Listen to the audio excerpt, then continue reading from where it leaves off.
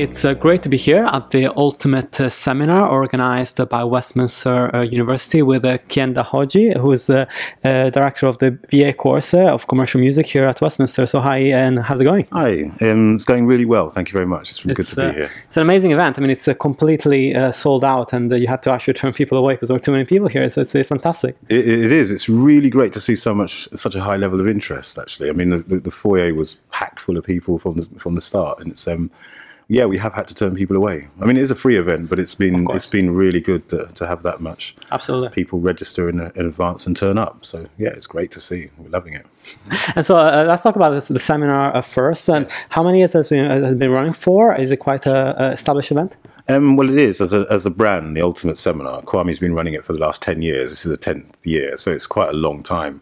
It's the second year that we've run here at University of Westminster. Great. So we partnered with Creating Vision to run it here for the second year, and it's great that we're running it here in the 10th year. I think it's great. Absolutely. And talking about music education for the music business, on the show I talked a lot about the new digital side of things, and I wanted to ask you, so how have things changed for you? Of course, the course has been running for around 20 years. Yes, is that right? It's our 20th year. I mean, we've got another anniversary, and that's our 20th year in business. That's amazing.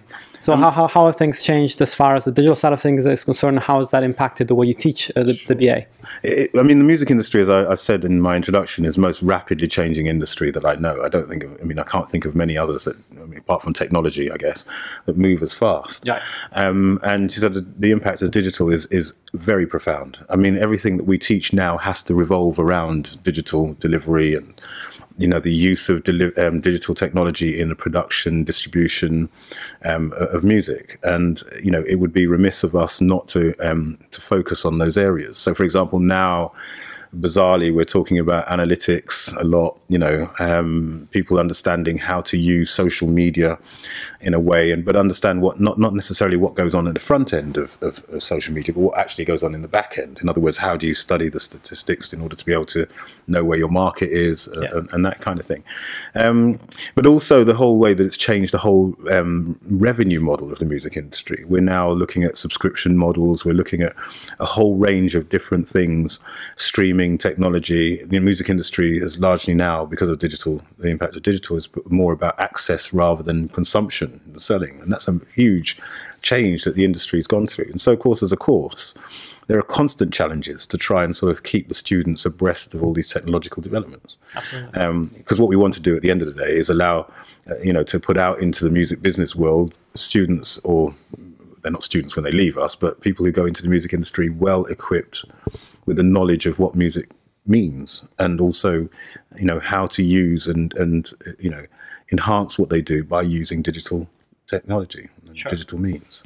And looking at students that come in today, has the change in the music industry also changed the expectations of the students that come in and the potential jobs they're looking for at the end of the BA? Absolutely. I mean, the thing about now, we're finding students coming in who are a lot more savvy already about how the industry works, and so consequently they've already come in at a certain level above where they used to. And now their expectations are much higher. So they're kind of thinking, they're understanding the democratizing impact that digital technology has had, and they're able already to start utilizing their knowledge in those areas and to start, making money. We've got several students who are already running social media companies where they're doing stuff and already, releasing material, uploading it, but not just, it's simple to upload it, but actually it's the understanding of how to utilize the technology in order to, maximize the market awareness of brands and products. And students are coming in with that knowledge. So what they're expecting and their expectations are, well, they want to learn now, how can they maximize that? How can they really get to the bottom of really what goes on? And they really want to know now what the real implications are. And so we get conversations about rights in the digital domain, for example, and they want to learn those things, because once they get that extra bit of knowledge, it then allows them to really do very well. Absolutely. Like as you said, anybody can open a Twitter account and start managing that side of things, but it's tying that knowledge with a broader knowledge about the industry, about the revenue models, about where to go once you get a following on Twitter, what to do, how to maximize revenue streams, that's where you come in. Yeah, absolutely. And we teach all of that. It's all well and good having a Twitter account, but you can't just release a record just by having a Twitter account. You know, you've got to have an understanding of how to use all of the associated technology with that and use it strategically. Which is really, really important. And I think that's another exciting impact of the technology on the music industry has been that people are now having to start to think a lot more strategically about how they put music into the public domain.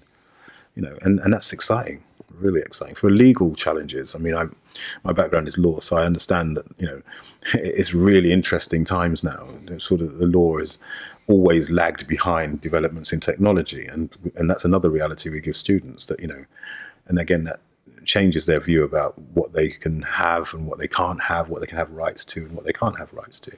Yeah. And again, we have to, it's our responsibility to ensure that they understand that. Yeah. In a sort of new digital domain, you know. Of course, and you must talk to a lot of artists besides just the students of the university. And looking at, I mean, I spoke to a lot of artists in the last few months, and there's still a huge amount of people that put all their efforts into producing a beautifully crafted album. Yeah.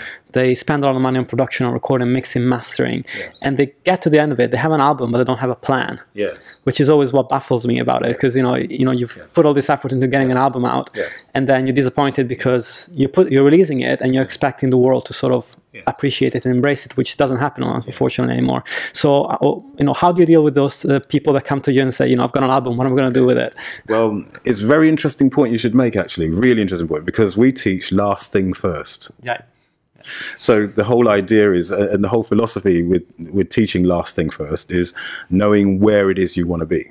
You know, I've heard it said, an analogy, I think Stephen Covey in one of his books talks about, it's all well and good climbing the ladder. And when you get to the top, you might find that the ladder's been leaning against the wrong wall.